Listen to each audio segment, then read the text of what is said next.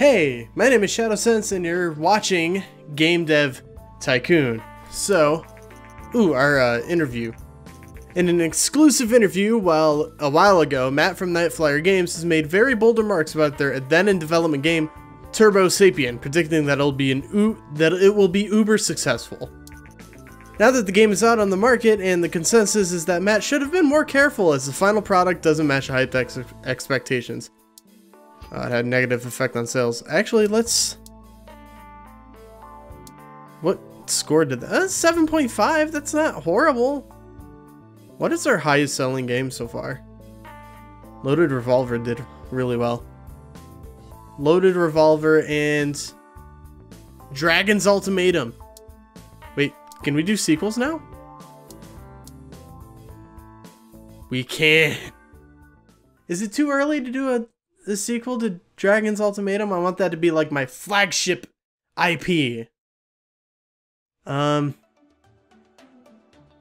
Fuck it. Where are you? There we are. Dragon's Ultimatum. Okay.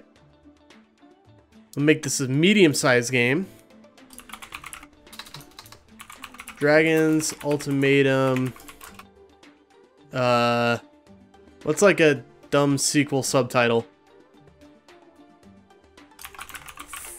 Vengeance. There we go. Medieval RPG platform. Let's put it on the PlayStation. Gotta buy the license for that. We'll put it on the Fang engine with a 3D graphics. Dragon's Ultimatum is going 3D. Ooh, Turbo Sapiens off the market already at 50,000 sales. Ooh. All right, we'll do simple cutscenes, game tutorials. Okay, I will work on the engine stuff. Kyle can do the gameplay. Juan, you're my tech dude, so you can do the stories and quests, which we're gonna crank up a lot because super important gameplay will take down just a little bit, and then the engine can stay where it's at. Meanwhile, Annie generated a game report on what went wrong with Turbo Sapien. It was a superhero game, man. I thought it was gonna be cool, but I guess not. Our post-release analysis of Turbo Sapien is complete, and we got the following results. Superheroes in action is a great combo. Artificial intelligence seems to be very important. Additional insights, we should try to focus our entire team on the development of a game. Well, what can you do? Okay, Annie, you do the level design. Feel like that's something she can do. Kyle can do the AI, because he's real techie. And then I'll do the dialogue. Let's crank the AI up a bit. Take the level design down just a notch. And then I'll crank the dialogues up. Ooh, we're already building hype for our game. That's cool. How well did Turbo Sapien do? 52,000 units. Ooh. It's not good at all. Okay. Open world. Kyle, do the sound. Annie, world design. We'll crank that up. And then I'll do the graphics. I'll turn them down just a bit. I really want the world to be beautiful because we're going from 2D on the Game Boy, no less, to 3D on the PlayStation. So, ooh, our tech is way lower than our design. Yeah, well, there we go. Double records. Good management. Oh, thank you, game. Thank you. I'm proud of myself for that. Did the increase. And he got a raise. Congrats. And I can give myself special training, and I unlocked a dialogue tree for research. Okay, how well did the sequel go? Ooh. A 10? Shit. Another 10? Is this gonna be as good as the original? Another 10. Holy shit. Oh my god. Screenshot. Holy shit. It's all 10s.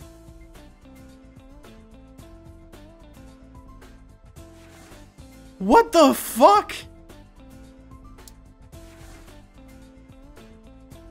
It's the perfect game. And it's a sequel. I'm absolutely flabbergasted. Holy shit.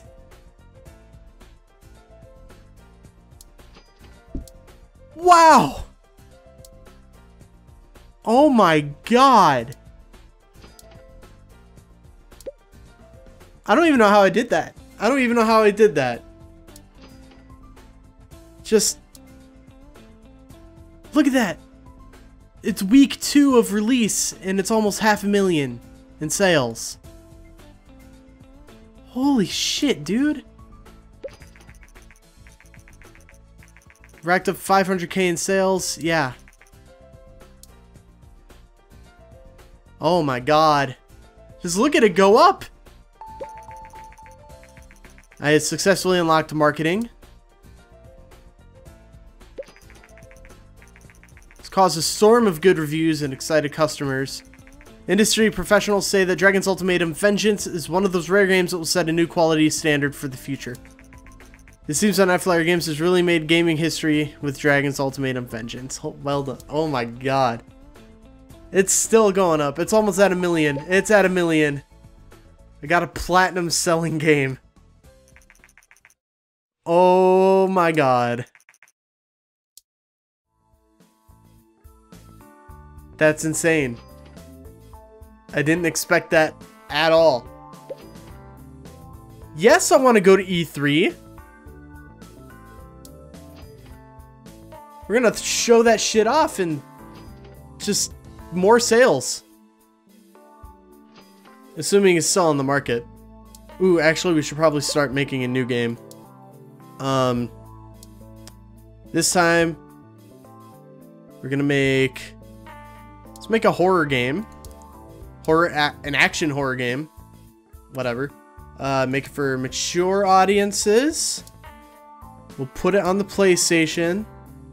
The Fang engine, and it'll be called the Terror. No, let's make it an HP Lovecraft game.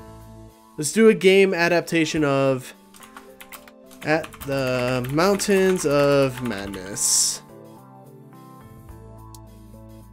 3D graphics. Let's start that up. Can't believe I got a perfect game. That's insane. All right, Annie. You do the gameplay. Kyle, engine. I'll work on the story and quests. It's a horror action game, so the story's not going to be that important, but it is HP Lovecraft based. Gameplay will be up, and the engine is not super important in a horror game, I don't think anyway. Linear story, save game. Yeah, we'll keep all that in. Wow. Dragon's Ultimatum got us a shit ton of money. We're showing off At the Mountains of Madness at E3. Woo! Those are some good attendance numbers. 200,000 people, damn. Were we in the top 100? No. That's fine. God, this new game has to be good. Alright, Juan, you're not really doing much, so dialogues?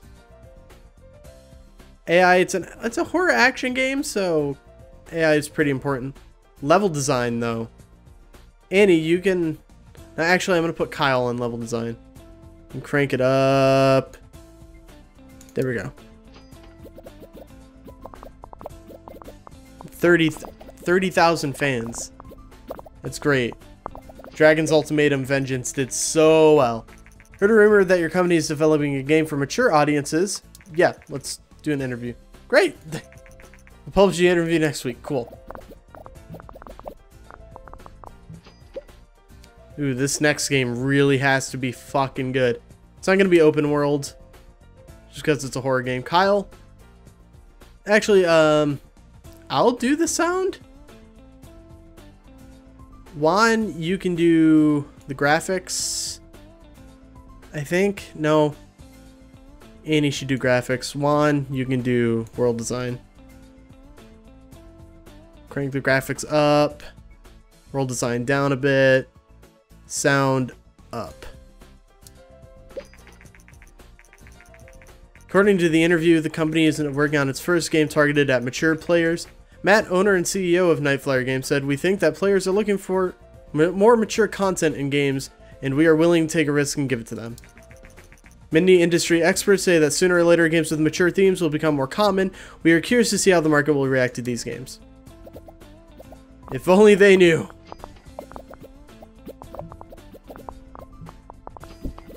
That's a lot of research points. And Dragon's Ultimatum is off the market. 16 million in sales. Wow. That's a hot fucking game, dude. Alright. There we go. At the Mountains of Madness is ready to go. Alright, how did we do? Release! Juan got a raise. Congrats, Juan. Special offer. No. I'm not gonna sabotage another game company. That's lunacy. Okay. I'm nervous. Oof. 5. Oof. Coming off a smash hit game. It's got 7 in there. Another 5. Horror and action is a great combo. Thanks, Informed Gamer. Good game. Okay. It was an alright game. Let's get the game report on that. We should research more shit for our engine. And then I'm going to research a new topic, actually. Because I have an idea. I'm going to make Game Dev Tycoon in Game Dev Tycoon. So, research. Juan, what are you doing? You can also do some research, I think. You have better dialogues. I have the money to spend on the research, so whatevs. Kyle's looking a little tired, though. Okay. And game reports. Right? That's what I made him do. Alright, what went wrong? Sound is important, yep. No additional insights? Okay, Kyle, go on vacation. You deserve it. We're gonna hire a new employee, and I'm gonna put $1 million into this budget. Actually, I'm gonna put $2 million. Just crank that budget all the way up. Complex algorithms. Okay, At the Mountains of Madness isn't doing bad. Responds particularly well to games with new topics. Cool. It's a good thing I researched game dev. Once we hire this new employee, we'll start making game dev tech. Wow! Lots of tech. I guess complex algorithms is tech. I want another girl. Kareen? Hire. There we go. Okay. We gotta give her the staff welcome training. And then a new game. Medium for everyone this time. Not mature. Game dev. Simulation. On the PC. We'll go with the Fang engine. Doesn't really matter. And we'll call it Game Dev Tycoon. 3D graphics V2, or 2D graphics V2 is what I meant. Okay, story, not that important. Linear stories, doesn't even need cutscenes. Tutorials and a save game, sure. Juan, put you on story. I'll put Annie on engine. Corinne, you do, no. Put Kyle in gameplay. Crank the engine up. This is gonna be great. Hopefully Game Dev Tycoon does well. Did well in real life. Alright, Juan's gonna need a vacation, so is Annie. Okay, AI, not important. Dialogue's not important. So Kyle, you do the, ooh, no. Oh shit, he's on all three. I'll do the level design. Corinne can do the AI.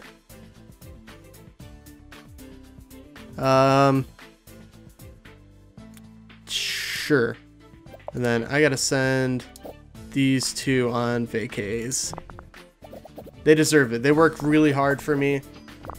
And I feel like I'm a nice boss. So hopefully they feel the same. Doesn't even need open world. Doesn't even need mono sound. It could be fine with basic sounds, but Corinne, you can do the sound. Kyle can do world design. Juan can do graphics.